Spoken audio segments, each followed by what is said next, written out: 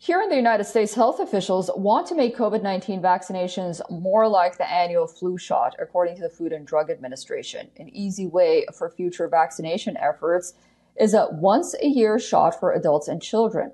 That would protect citizens against the mutation virus.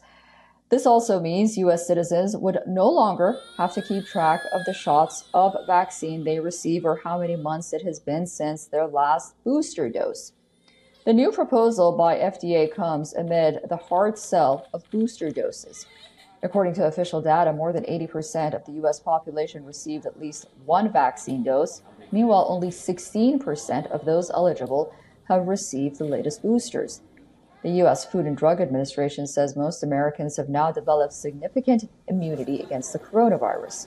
However, adults with weakened immune systems and very small children would need a two-dose combination protection. The target groups would go through vaccination studies to decide on multiple required parameters and to decide whether an individual needs a single shot or a two-dose series.